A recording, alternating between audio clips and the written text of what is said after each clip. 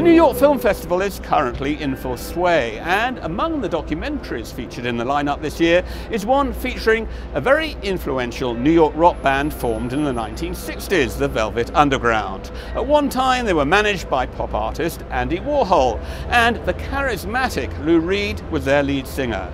Kizzy reports. We're sponsoring a new band. It's called the Velvet Underground. And me, I'm in a rock and roll band. A rock and roll band like no other. Todd Haynes' new documentary on the Velvet Underground explores the unique set of circumstances that brought together four outsiders to create a distinctly different sound, steeped in the heady mix of avant-garde art and filmmaking of 1960s New York City. They go so deep. They go so deep within the 1960s itself. And they were so ahead of their time thematically and sonically that no one knew what to do with them, even at a time of incredible invention and desire for radical change. And it still took decades for people to catch up to what they were doing. So you learned so much about not only the 1960s, but, you know, why did that happen? At the center of it was the famous New York City artist and film director Andy Warhol, who discovered the band and became their manager. He incorporated them into his art studio called The Factory, where artists, models, and other cool kids, known as Warhol's superstars, hung out. People came because the cameras were running. They thought they could become famous.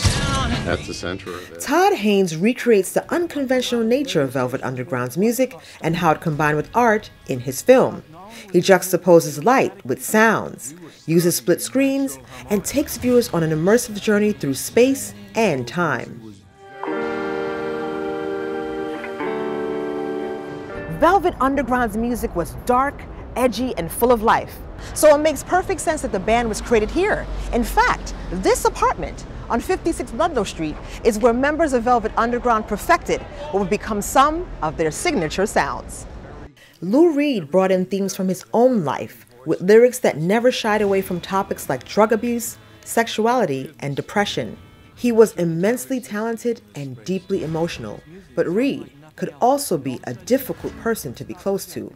Todd Haynes' film explores his contradiction through those that knew him best. He was complicated, man. He was full of all kinds of protective barriers. Somebody who felt insecurity, and he's sharing it with us in the most direct way possible, which is in his work. Reed's work and that of his band endures, speaking to people who don't quite fit in and prefer to embrace life with its rough edges intact. Emerging from a pandemic in which we all felt disconnected and off-kilter, Haynes believes the Velvet Underground also resonates for a new reason. For us, it was the movie we had been making underground during lockdown in this pandemic. But it was a movie about an incredibly vital time in creative life, in the history of film, and in music. And that music filled that room, man. And I think it did something to the audience beyond what the film itself is doing, you know, because of the conditions that we've all lived through.